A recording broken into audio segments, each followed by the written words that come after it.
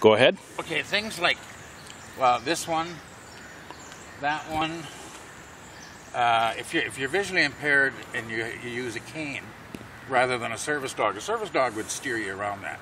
But if you use a cane and you tap, you may not be tapping at the right spot when you get here because you think you're normally when you're tapping, you're looking for things along the edge. Right. So very few people tap right in front of them. That's kind of self-defeating. And they're not new, they've been around now for about 14 years. The new white canes that use lasers and vibration, they don't pick this up. Okay. They would pick that bench up. The handles of these new canes have 3 vibrators on them, and they use lasers, so if there was something down here, you don't see the laser, and you never tell them in airport security that your cane has laser.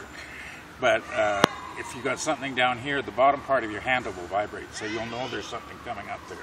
Okay. If there's something at chest level, the middle of the handle vibrates, but it would never pick up something like this. So here you are tapping along, and the toe of your shoe hooks on that, and you're over on your... Okay, thank you. I don't know how to work around that one, but I'm just pointing them out.